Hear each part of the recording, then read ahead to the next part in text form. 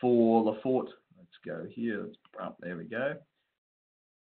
The 11th webinar for LAFFORT this year, and I'm in fact I'm the 9th presenter.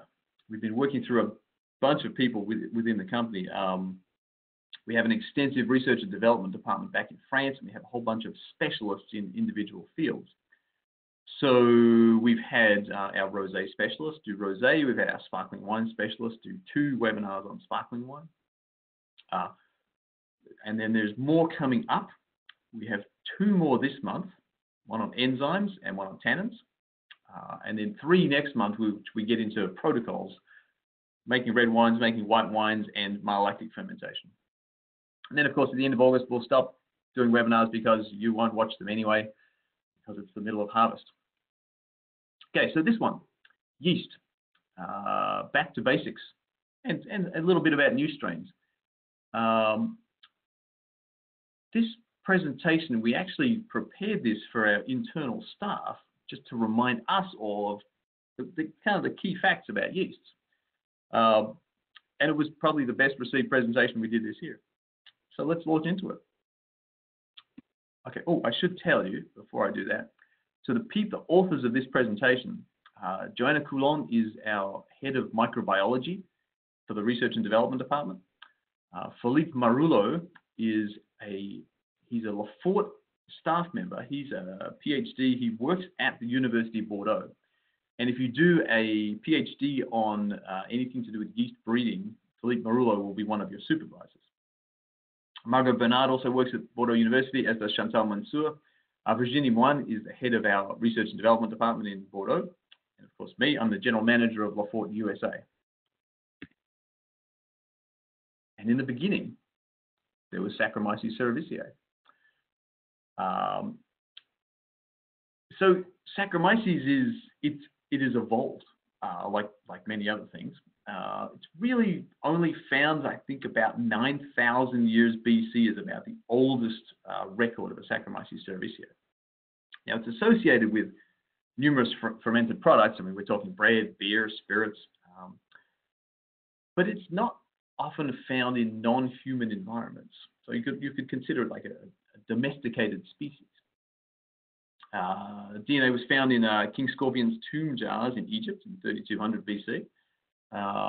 There was fermentation activity found in Neolithic potteries, 6,000 to 7,000 BC. That's in China. China's kind of important here because we believe it actually came from China. And nowadays, of course, it's found in cellars. It's found on grape berries. It's sort of spread out throughout the world. So where does it come from? Now, this big mess of a kind of spidery tree thing here, it's how all of the species of all of the strains of Saccharomyces cerevisiae are related. It's too much information to really portray neatly, but there are basically families of Saccharomyces cerevisiae which are related. So you can see on the right-hand side of your screen that CHN1, CHN2, they're China ones. They're isolated from basically from primeval forests. And then on the left-hand side, you can see some families. There's some more Chinese families. There's the Saki family. There's a North American family. And then on the very left-hand side in the middle, actually, you know what? I can use this cool thing here, which is called a laser pointer, which is actually something else. Here we go. Wine, European. These are the strains that we're really interested in, okay? But then there's more. There's Malaysian, West African, more from China. But basically, we're looking at these isolates came from primeval forests, secondary forests, and then there's more isolates which are wild that come from fermentation, and they've moved into fermentation, clinical uses, baking, and laboratory. Now, this study is by Wang et al. In 2012. If you really want to dig into this, you can Google Wang, Saccharomyces cerevisiae history, and there's a recent article that was published in Nature magazine, which is online. This is the geek out part of the presentation. Okay, let's go next. We are looking at the origins. Now, Saccharomyces cerevisiae can't move by itself. It has to be transported by insects. That's basically how it's spread around the globe. It's moved from China through Egypt and into Europe. So over the years, it's been selected and domesticated with more and more precise, well, I wouldn't say enological criteria, I would say fermentation criteria. It depends on what medium is being fermented. So the aim of this presentation, we're going to look at some of the 5 parameters that are often talked about classifying Saccharomyces cerevisiae. So one is the killer factor. We get inquiries every now and again about which yeast are killer factors. The next is the ability to produce vinyl phenols. Resulting SO2, that's whether the Saccharomyces produces or consumes total sulfur dioxide during fermentation. Demand for nitrogen, and its affinity for fructose. And that kind of ties into the stuck fermentation concept. Okay, let's go. First, taxonomic reminder. Saccharomyces bayanus. This is, and I admit, I really enjoyed this presentation when I first saw it because I'd always wondered, what's bayanus? Why is it different? So in fact, back in the 1970s, it was Peno who classified the yeast according to what they did. Right? So Saccharomyces cerevisiae was considered the yeast that would ferment galactose, and Saccharomyces bayanus was the yeast that would not ferment galactose. Of course, there's a whole bunch of other phenotypical criteria, and that's how we used to classify yeast. Now, Saccharomyces bayanus still exists, but it's actually a different species. Now, when we look at yeasts, we classify them genetically. So bayanus is there, you can see it. Let's go back to this cool little pointer. There's bayanus, it's here, blah, blah, blah, blah, blah. And this is the family tree of Saccharomyces. And Saccharomyces cerevisiae is a different species entirely. But you'll often see references to bayanus, okay? This term still exists, and in fact, we have a yeast BO213, which we put in parentheses, X Saccharomyces bayanus, because that's what a lot of people think about that way. So bayanus, everything is Saccharomyces cerevisiae. That's the first take-home point. Bayanus is an old term which is not used nowadays. Why were they there in the first place? Well, it was even prior to that. It was 1953, Peno and Demerck. They described this galactose-negative strain group. They were often found at the end of alcoholic fermentation, and they were described as having better fermentative abilities. That's why we think of bayanus as being the restart fermenters. It was in the 1990s, though, that these galactose-negative strains were found not to be dominant in spontaneous fermentations, and we really sort of dug into the fact that strain is more important than species. So the strain of Saccharomyces cerevisiae is what makes it a strong fermenter, rather than whether it ferments galactose or not. But still, this classification still exists, and we still associate the term with better fermentation yeast. But there's lots more criteria which are actually way more important than this bayanus thing. So here's the 5 that we're going to cover, okay? So we're going to start off with number 1. Good place to start. The killer character.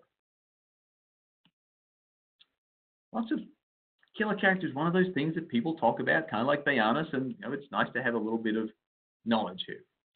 Okay, so basically the yeast strains contain these virus-like particles. It's a non-infectious microvirus. And what this virus, this VLP, does is it can produce a toxin, K, and or produce an immunity factor, R, okay? This is just like part of the genetic makeup of the yeast. This is just what they do. So a killer strain is a strain that produces the toxin, K. Well, actually, there's three actually. There's K1, K2, and K28. So a killer strain will produce the toxin and will also produce the immunity factor. So in theory, it could kill everything but not be killed itself. That's this guy over here, right? The killer strain. Now, a neutral strain, this guy over here on the right-hand side, doesn't have the killer factor, but it does have the immunity factor. So it can just sort of exist in the medium and just do its thing. This guy here, you can't see it because it's got a skull and crossbones. That's the sensitive strain. It's got no killer factor and it's got no immunity. So in theory, this guy is going to take out this guy. A little side note on the three different toxins, K1, K2, and K28. K2 is the most abundant, basically due to its pH, parameters. K1 only is active at pH 4.2 and above. Well, maybe there's some wines at 4.2 that are made, but that's less common. Right, the killer factor. Let's go forward here. It's pretty easy to figure out the killer factor. You basically use an antibody. You put a drop of it onto the cell layer. Figure out, is the strain a killer? You put a drop on it. It'll look like this if it's a killer, and it'll look like that if it's not a killer. Pretty easy to do. You can also test for a strain that's neutral or sensitive. Oh, here you go here. So you can first you test for its killer factor, then you test whether it's neutral or sensitive. And it's basically you're looking at the this presence here, the killer strain. You add a drop of the killer strain, and you look at the cell layer and what happens to it. It's a pretty easy test. We've done it. We've done it on all of our yeasts. That's it. But what does it mean? And why don't we publish this data as to what it is?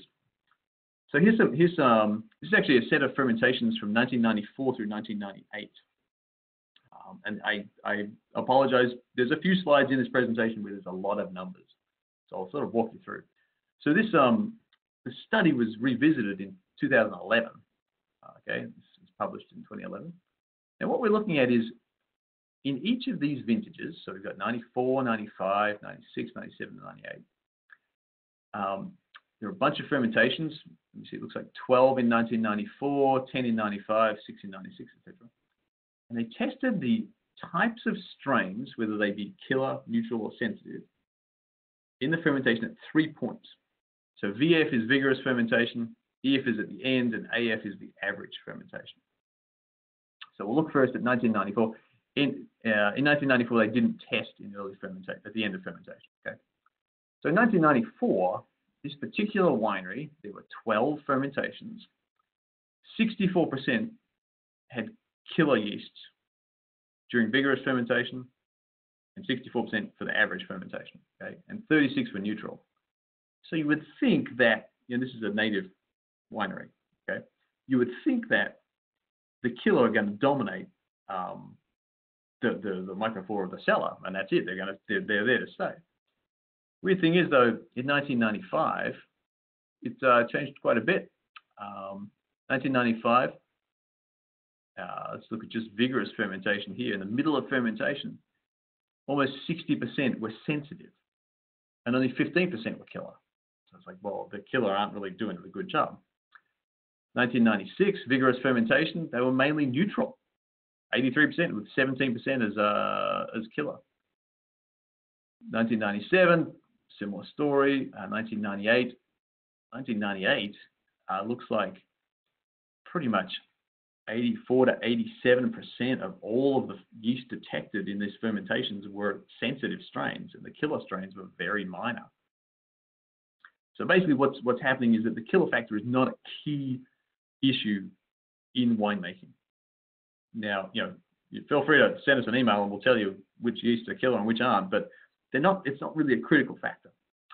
Part of it is the pH, and the other part is the phenolic interactions. Okay, mainly reds, but it's just not a big factor, which is good because there's plenty of other factors that are important. So next one. So first up, killer factor. Good there. Next one is the ability to produce vinyl phenols. Okay, so vinyl phenols. Vinyl phenols are those things that smell like vinyl. I had the unfortunate experience. I bought a bottle of wine. The producer shall remain nameless. I bought a bottle of wine last year. It was a Sauvignon Blanc. It was a couple of years old. It was like a 2015 Sauvignon Blanc. I was like, oh, I'm kind of curious. Let's give it a try. popped the cork, and it just smelled like a swimming pool. And it was the first time I'd really experienced, oh, that's vinyl phenols. That's what they smell like. Anyway, so basically Saccharomyces cerevisiae either do or don't produce vinyl phenols. That's another kind of on-off switch. And it's genetically based. It's the PAD1 gene, phenylacryl acid decarboxylase. There's two forms of that. So there's PAD1 when the enzyme is functional, and there's PAD1 asterisk, which is when it's actually mutated and they're non-functional.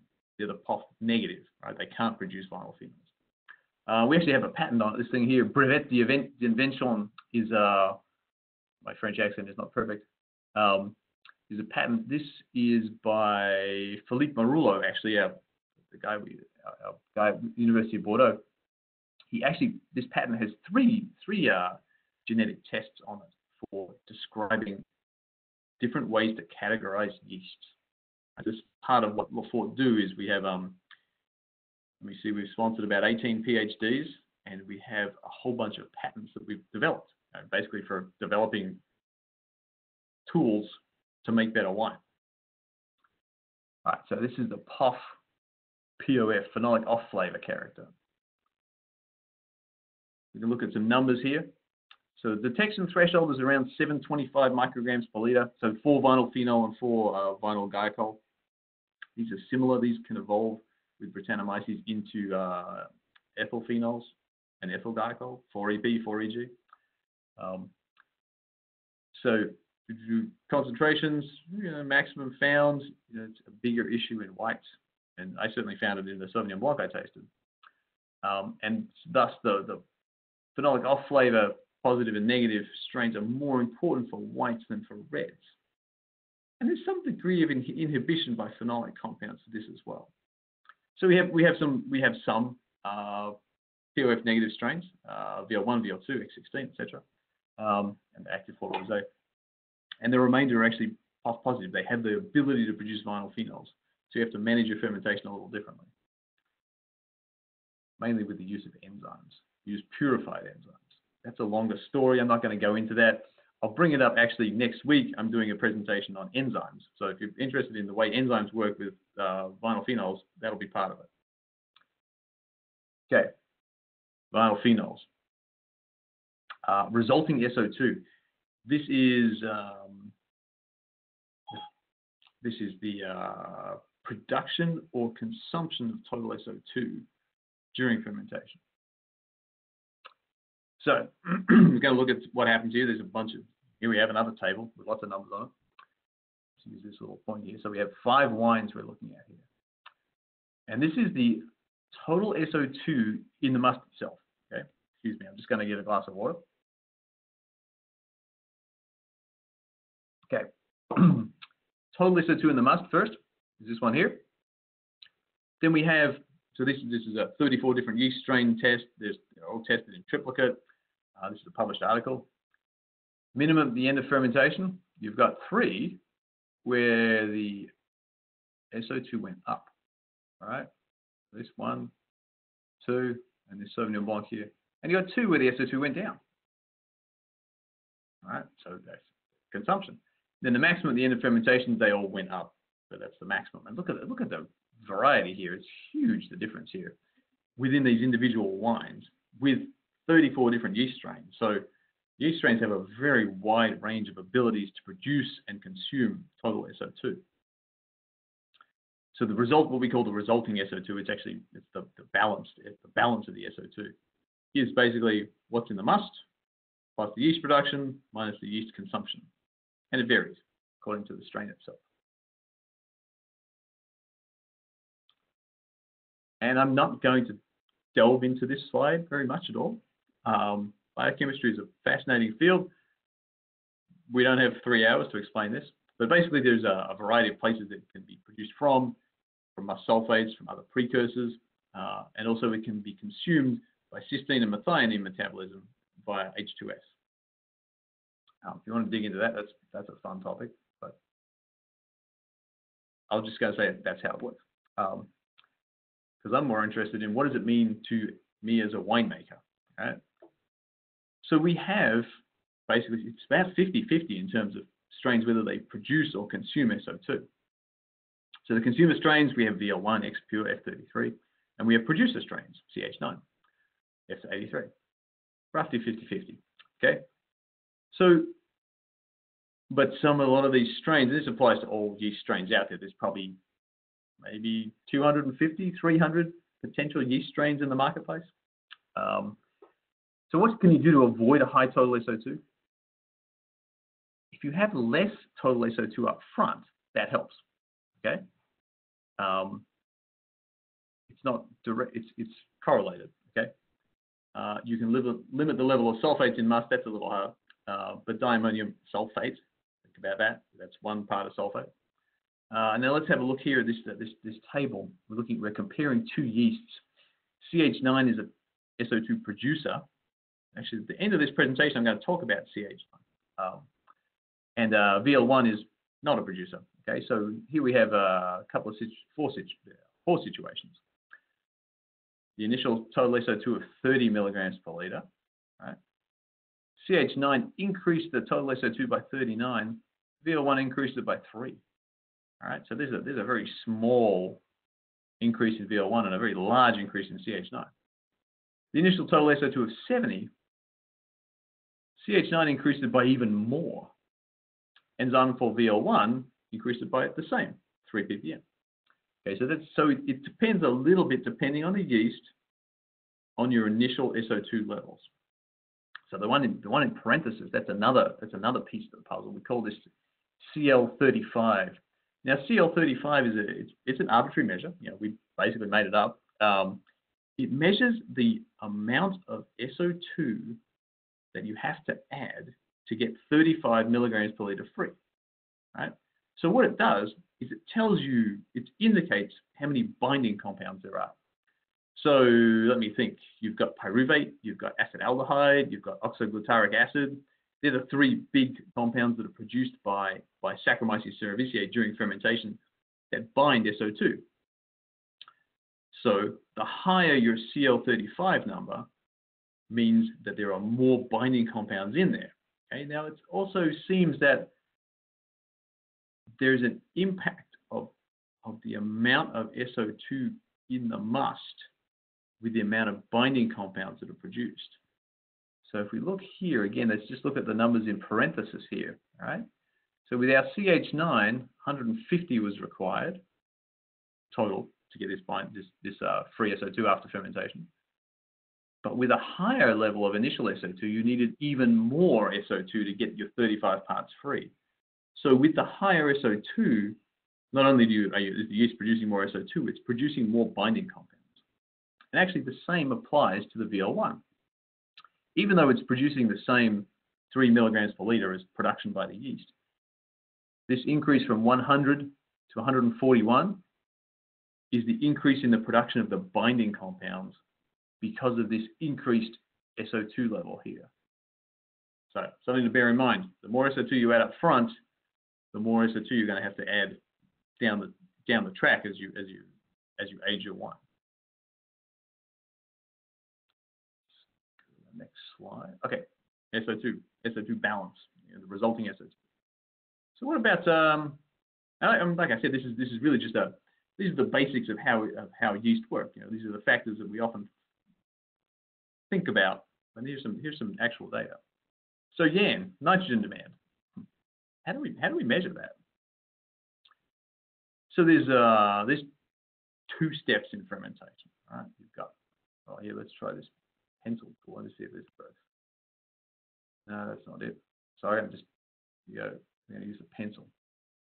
2 steps in fermentation. The first step here, okay, that is your biomass production, all right? And then the second step, what do we got here? We've got this section here. This is the fermentation, right? So during the production of biomass, your yeast cell counts go up and up and up. Over here, let's get the pointer back. Go up and up and up. And there's your fermentation activity down there. That's as measured by the amount of CO2 produced per mil, right? We've got 2 lines here for biomass, right? This top one here is a high YAN demanding strain, and this bottom one here is a low YAN demanding strain. So basically, where it needs this extra YAN is this biomass production stage. A high YAN demanding strain produces a whole lot of biomass. That's where the nitrogen is needed to produce biomass, and then it plateaus, and they both behave pretty similarly, on the plateau there. See what this goes here. Yeah. So what we do during fermentation is we have to divide up our addition of nitrogen into two pieces. The first being that nitrogen to allow the biomass to be produced. And then the second is the maintenance part, where you want to keep the biomass that's there fermenting. And if you add, the risk here is if you add too much nitrogen at the start, what you'll do is you'll actually induce even more biomass production, and then you'll induce a problem at the end of fermentation, because there's so much biomass, there's so many yeast cells that they end up consuming all the nitrogen and just dying, and you have a stuck ferment. That's why you should read the instructions. This is why we have different YAN levels. So how do we measure it? It's pretty easy. We basically put, it's the opposite of sugar consumption actually. We look at the actual fermentation. And the way we measure fermentation is actually we put it on a scale and we measure the evolution of carbon dioxide. Basically, it's, sugar ferments into alcohol, it produces CO2, and the CO2 evaporates, and then your weight goes down. Right? So what we do is we add nitrogen, basically ammonia, to keep a constant fermentation rate. Okay? And that tells us whether we have a weak, a low, or a medium, or a high YAN need for that specific yeast. It's a pretty simple test. So you keep that in mind when you're looking at yeast charts. If it says low, medium, or high YAN demand, keep that in mind. And you want to add that proportionally to follow the instructions on the yeast nutrient additions. Okay, that was YAN. So we've covered the killer character. We've covered the vinyl phenol production. We've covered SO2 production. We've looked at YAN. We're going to look at fructose, fructophilia. That's what it is. So grape must is basically 50-50, glucose and fructose. It's pretty much sucrose, all right? Stuck wine, by contrast, has a whole lot less glucose and a whole lot more fructose. As if you've ever looked at you get your enzymatic analysis done at the end of fermentation on your stuck wine, there's more fructose. Now, Saccharomyces cerevisiae definitely metabolizes glucose more easily than fructose. But there's causation and there's correlation. So the higher fructose concentration in the stuck wine is a consequence of the stuck wine and not the cause of the stuck fermentation. All right? The grapes didn't start out with too much fructose.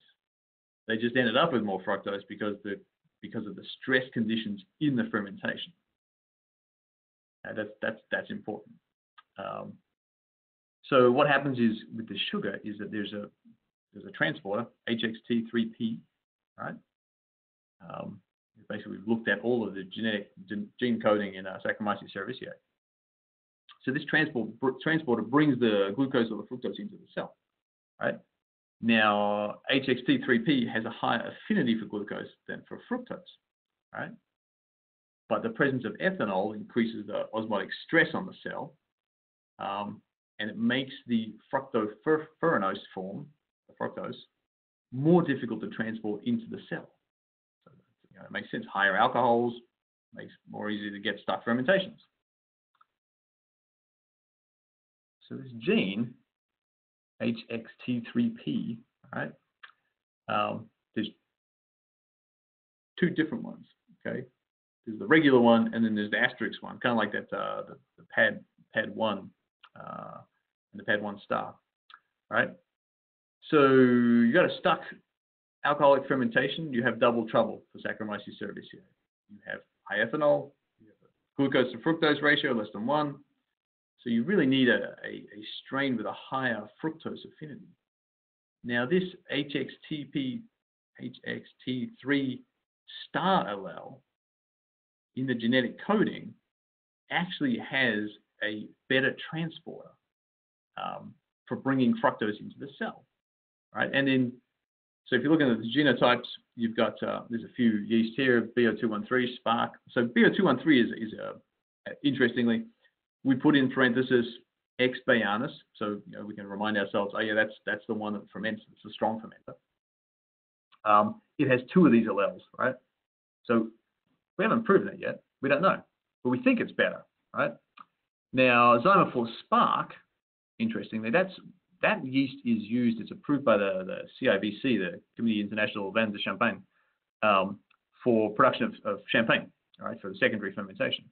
That actually has only 1 of those HXT3 star alleles. VL1, by contrast, has none of the stars, and VL1 is not a super strong yeast. I mean, VL1 is not going to get you to 16% alcohol. Right? It'll get you to 14, no problem at all. 14 and a bit, no problem, but not 16. Uvafirm 43, that's somebody else's yeast. I think I've heard of that. That we know for sure has 1 of the HXT3 star alleles, but we don't know if it's got 2. We haven't studied that far into it. All right. So basically, there's a bit of an association here with what was called the Bayanus strains and the strains that actually have this HXT3 star allele in them. Right. But it's not guaranteed. It's not all the time, but there's a strong correlation. So that's the bit that's important, that allele that helps transport fructose into the cell and allows the yeast to ferment. Oops, jumped 2 slides. Let's go back one.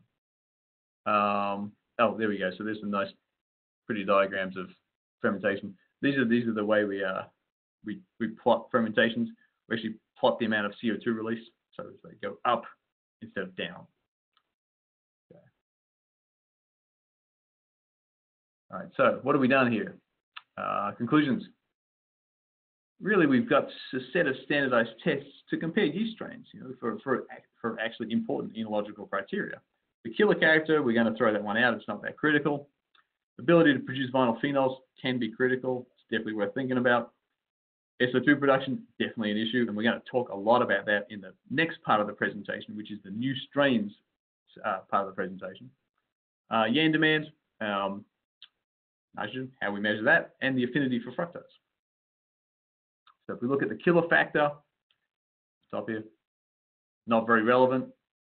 It's not formally demonstrated in enological conditions. The phenolic off flavor, positive or negative, we have a patent on that. We have a patent on how you can find this gene, right?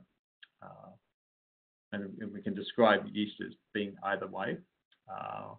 Yan demand, it's linked to the biomass production ability. That's the key part.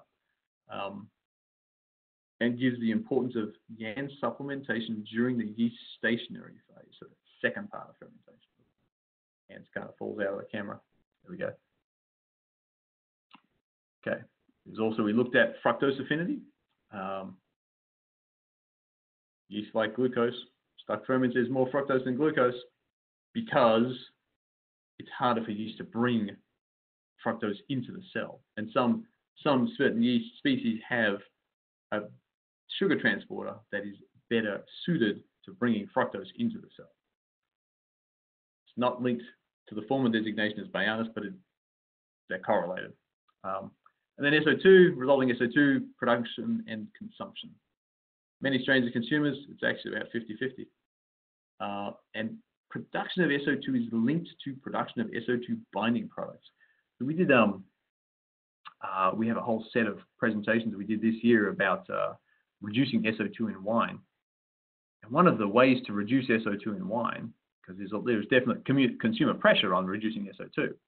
So one of the ways to reduce SO2 is to reduce the amount of binding products in the wine, because then you don't need to add as much SO2, right? So if you choose a yeast that is intentionally a consumer of SO2, you're going to end up with less binding products at the end of fermentation, and you're going to end up with less of a need to add SO2 during the aging of the wine. That's a total digression onto another theme, but that's part of yeast. Okay. Switch gears a little bit. Not a little bit. We're still talking about yeast. We're talking about how this is more about how yeast are developed, how we get new yeasts. Right? We're going to look at one particular one, but it's more, you know, I'm more interested personally in the concepts of how this works. Right? So yeast. Okay, so we've wrapped up the basics. If you've got any questions for the basics, you know, as I said, just jot them down, and we'll get to the questions at the end of the presentation. Now we're going to move into yeast breeding and how we develop new strains. There's two ways to develop new strains. One is you go out into a vineyard and you find them. That's getting harder and harder. They're still out there. You know, you can basically go out and find a winery that has a consistent flavor profile that's using one yeast from their vineyard or whatever, and then you can genetically test it, figure out if it's a new species, and then you take it into other conditions until you get the same characteristics coming. That's how we got our yeast CH9. It was from an organic vineyard in Burgundy. The wines were very distinctive. That's my phone buzzing. I'll stop that. Hang on a sec. The wines were very distinctive. This kind of hazelnutty character. And then we took that yeast, we isolated it, we genetically typed it, figured out, okay, it is unique. And then we went and put it into other Chardonnays to see if we got the same characteristics, and we did. So that's the first way of developing a yeast, is you go out and find it. Right? But as you can imagine, it gets harder and harder as you find more and more yeast, and they're all found, right? Another way you can develop yeast is breeding. Now, yeast breeding is you basically take a piece of one you want and a piece of another one you want, and you stick them together. All right. This is the bit where yeast have sex. Kind of are getting into the interesting section of the presentation. All right. So here we start out here. Whoops, wrong button. My pencil. Here. This is our yeast cells. Okay. We have two ways of reproducing yeast cells. Go to the left, you have vegetative reproduction. That's when you have budding. So it's basically genetically the same material. The yeast will produce a bud, the mother-daughter, the daughter will pop out, and then it's the same cell, and that's how fermentation happens. Now, if you go to the right, this way, what you do is you stress the individual yeast cells. So these two here, they're actually different strains of Saccharomyces cerevisiae. You stress them, and they can actually reproduce, and you can combine the genetic material. So they sporulate, and the spores can make. Then you basically put the spores together into what's called a micromanipulator, and you breed new strains. It's a very, very small hotel. There it is there. It's very small.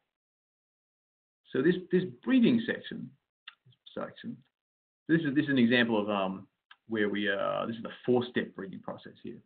We started at the top in the micromanipulator. We have this strain here on the left, and we have this strain here on the right. There's two of them, right? We make them sporulate here, G1 spores, B4 spores. G1 is our first strain, and B4 is our second strain. Then we make them, we stick them together, and they produce hybrid one, this guy here. Then what we can do is we sporulate hybrid one, and we can back cross it with one of the parents. So if you've got something like CH9, which has this wonderful hazelnut character, I mean, insert yeast name here, it doesn't matter. You have this yeast where you have this wonderful character, but it has a small problem. In this case, it produces a lot of total SO2. You go find a species, a strain that has zero production of SO2 or even consumes SO2. And you basically start mating these strains together and then back crossing, because this first H1 is about 50-50 genetically of the two strains.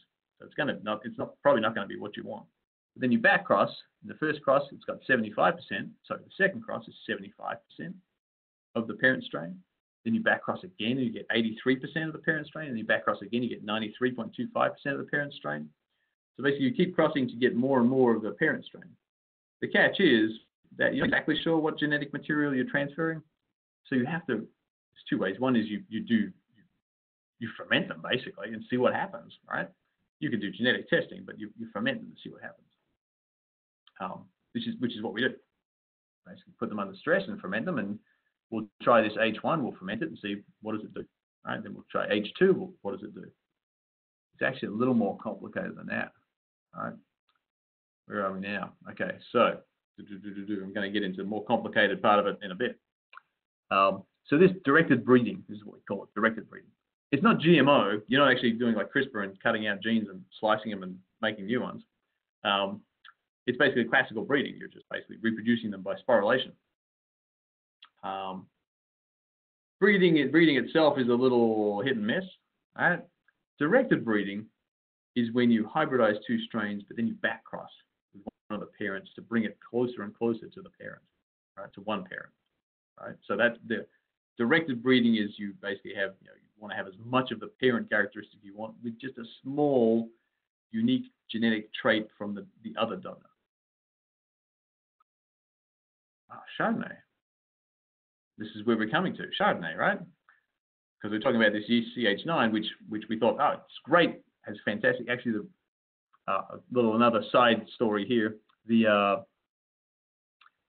What we were searching for was actually not a yeast. We were looking for what the aromas were in Chardonnay. Chardonnay is one of those wines where it's like, well, I know what it tastes like, but can you describe a single aroma that's found in all Chardonnays? The answer is no. Right? So we were trying to find out specific aroma molecules, and we did actually find. It took 3 PhDs. Took a little longer than we planned. But Marina Gamakurta did this. The thesis was, I think, 3 years ago. Figured out the hazelnut aroma. The hazelnut aroma in Chardonnay is what we found. And we found this yeast along the way which produced this hazelnut aroma. So it developed like, okay, this is great.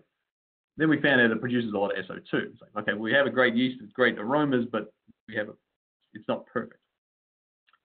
So, and the reason we looked at Chardonnay is there's a lot of Chardonnay in the world, and the US is actually super important. The US produces about a quarter, roughly, of the Chardonnay in the world annually. There's some observed yields there from Gallet in 2015, which I think Mr. Gallet has not been to the Central Valley in California and seen higher than 5 tons per acre. So I added that into my estimate of the gallons produced. Oops, move that slide. There we go. So we have CH9. We love it. Great aroma, great texture. Can produce high total SO2. And remember, of course, if you're producing more SO2, you're also producing more binding compounds. So it took us, all these things take a few years, honestly, to actually move from one strain into another strain. It was Margot Bernard and Philippe Marullo, laboratory field tests. We basically brought in the gene of interest by successive back crossing, right? And then after we genetically tested, then we have to take it into the field and do a whole bunch of fermentations and say, does this actually work? And this is the reality of hybridization. It's not quite as simple as you would like, right? So we're going to start up here with 2 specific strains, CH9 and the SO2, the low SO2 producing strain. We hybridize them, but we got a whole bunch of them. There's a whole bunch of slightly different genetically. This is kind of like kids, really. They're different, yeah. And then we back crossed it with, we picked one, right, that we found didn't produce the SO2. So that gene had transferred during the hybridizing process into the new yeast. Then we back crossed again with CH9. And then we had to search again and make sure that A, we got the hazelnut aroma that we were looking for, made it uniquely Chardonnay, and 2, that it didn't produce SO2. Then we had to back cross again and again, and we ended up with this guy here, H4.3, which is CX9. So basically we had CH9, we call it CX9. If you're looking at LAFFORT yeast, if you ever wondered, the X series are the crossbred strains, and just the letters are the terroir selections. Oops, there we go. Then of course, it's all very nice to do this genetically. Then you've got to go out in the field and make sure it does work, right? So we had to check it with different levels of SO2 and different alcohol volumes. So this one here, we're looking at alcohol volumes. We did a Chardonnay, lower alcohol, and a Semillon at 16% alcohol. Different levels of total SO2. Made sure it worked. We then went in and said, let's look at volatile acidity. Same wines, the Chardonnay and the Semillon.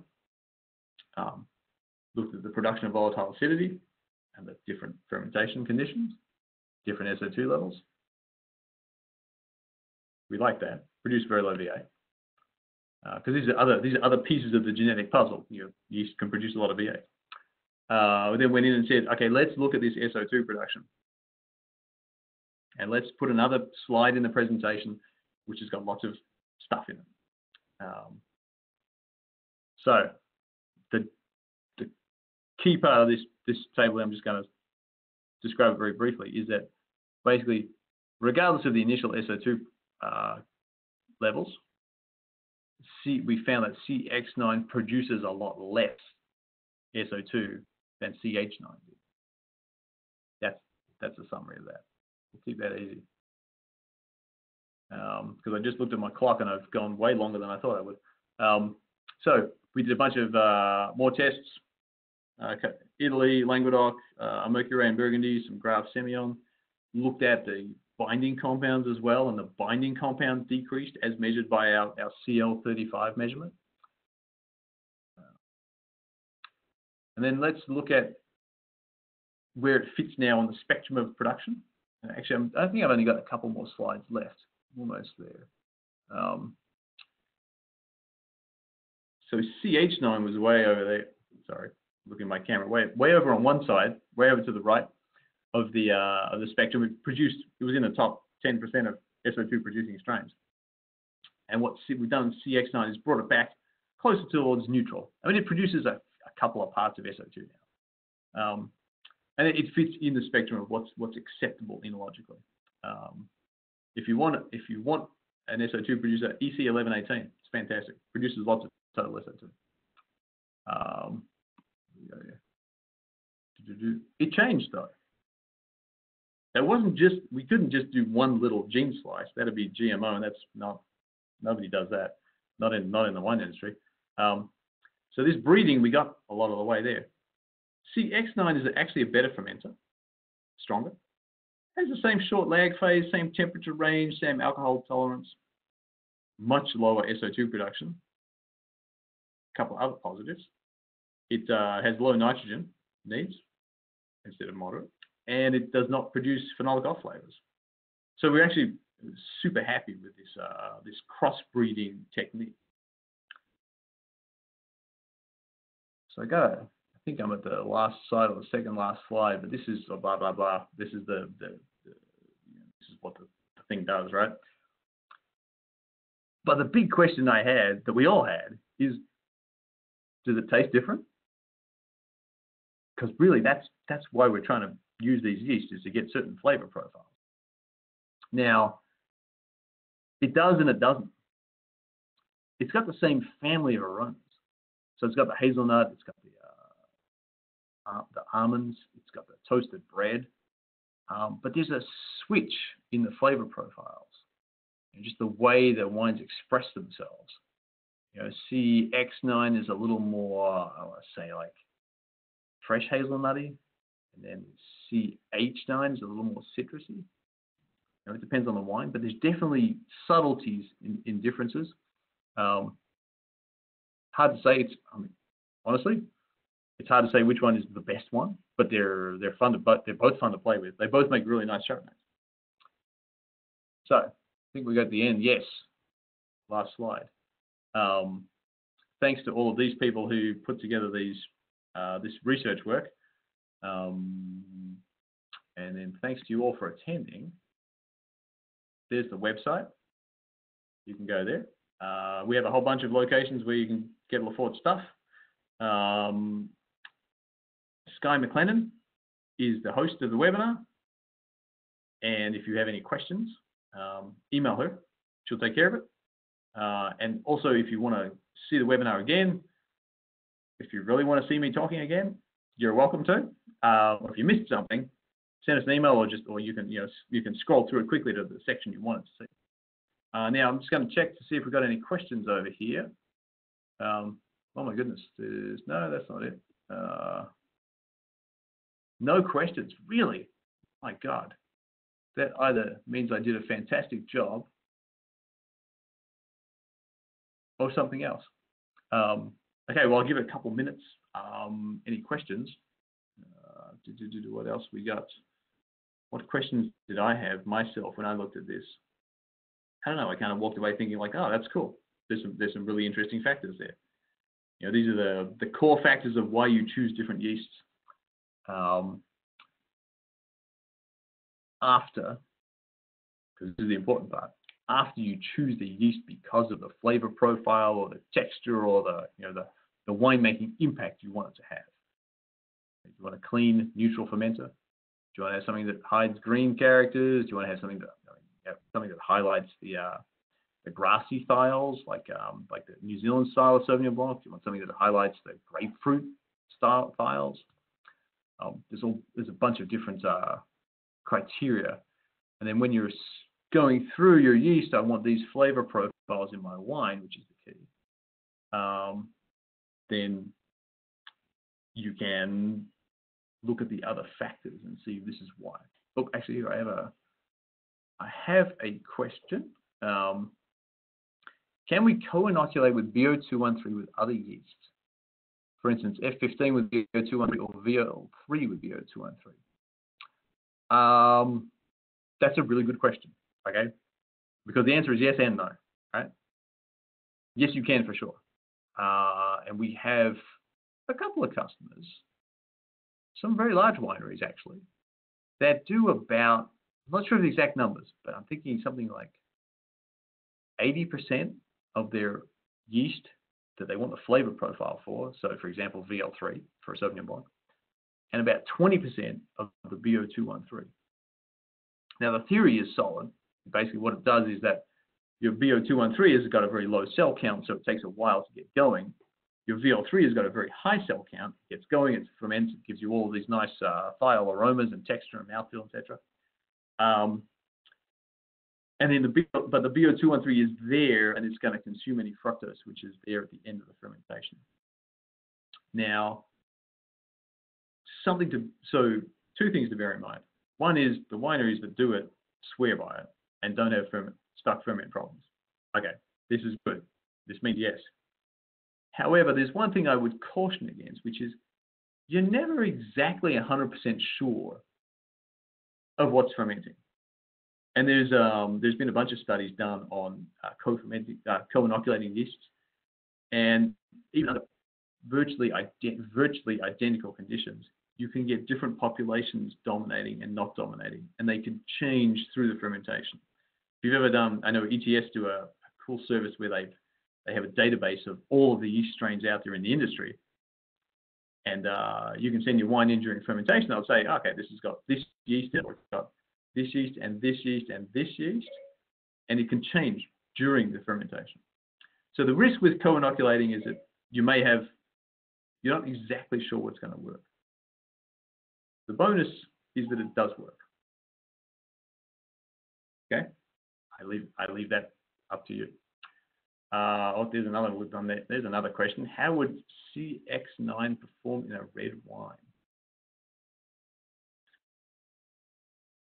I don't know.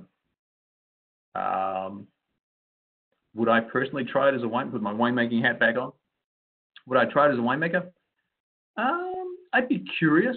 I mean, the hazelnut character is interesting. That's what it really develops, and that's a compound. A precursor is already in Chardonnay. So yes, you could try it. And the temperature range we really looked at. We don't really push the temperature range too much, but it does only go up to about 22 Celsius, which is what 75, I think, Fahrenheit. So it's not super high.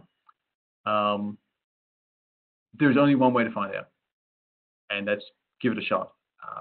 Do we know? We're not exactly sure right now, but we know we developed it specifically because of its ability to produce the Chardonnay aromas. That's not really an answer, but it's the best I can do. All right. Couple minutes left, but we're going to wrap it up right now. thank you all for coming. Come back to the next webinars. We have quite a few more coming, and you'll get email notifications. Thanks again. Enjoy the rest of your days.